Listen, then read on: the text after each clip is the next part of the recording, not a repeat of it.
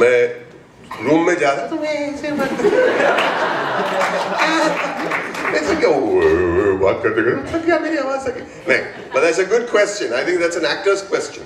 I think the best thing you can do is yoga. The best thing. I'm really not joking. The best thing you can do is yoga. Yes.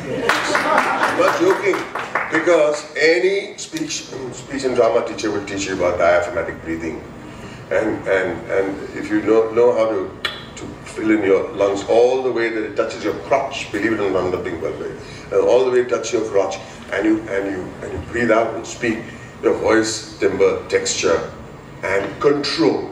And I like to control my voice for different characters, change the timbre, change the nasality, change the speak. Sometimes I speak from here deliberately, so that the timbre changes with every character. I think nervous characters, this part kind of constricts, and the voice is different, like I'm doing right now. And the voice becomes different.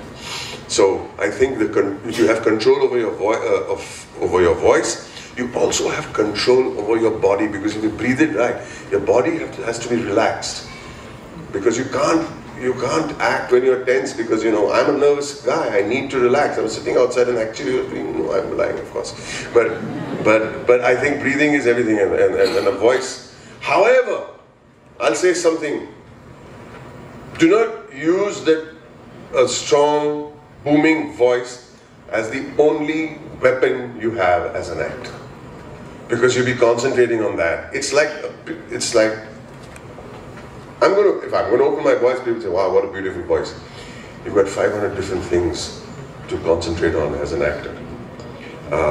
Finding the spine of the actor. What does it want? Find a flaw. Find a wound.